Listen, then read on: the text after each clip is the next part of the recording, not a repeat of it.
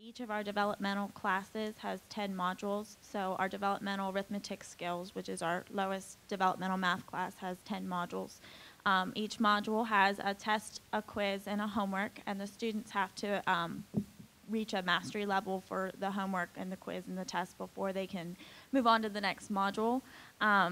Once they've completed all 10 modules, they take the same final that anybody in a traditional class would take, and then they can move into the next class. If they finish before the end of the semester, they can move immediately into the next math class.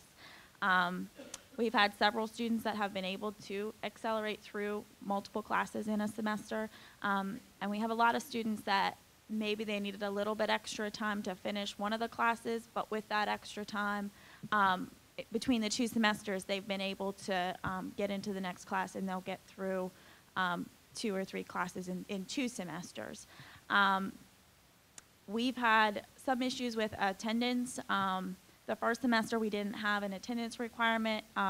It was that they had to be in the lab for 3 hours, but we didn't require, they didn't get points for being there for the 3 hours. And we had big problems with them not coming they would miss weeks and we wouldn't see them, and then they would come back, and so they didn't get their coursework done.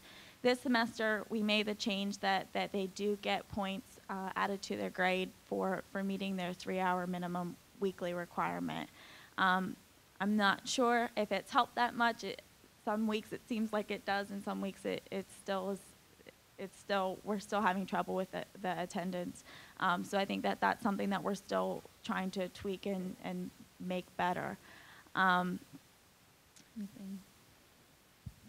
Something that struck me that I never thought about before we began this, Megan said some people take longer than a semester.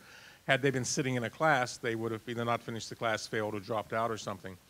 And we talk about the lab being a mode to accelerate students, which it certainly is.